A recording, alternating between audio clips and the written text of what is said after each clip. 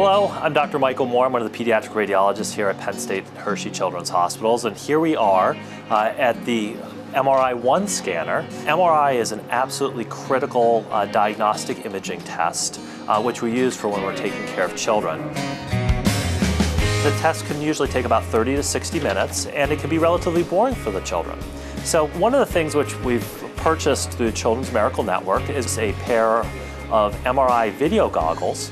It actually looks like a large pair of sunglasses which the patients place over their eyes. They also wear earphones so that they can listen to the movie, or even if they choose music during the MRI study. It enables the children to get through the study more easily, and it also helps us provide better quality images during the study, which is important for their care. One of the other really nice benefits is that for kids who are on borderline age for needing anesthesia for the MRI, if we use the MRI video goggles, we can also often use the MRI video goggles instead of using anesthesia. It's donations from viewers like you that enable the Children's Miracle Network to buy items such as the MRI video goggles for the patients. So please pick up the phone, make a donation, and thank you.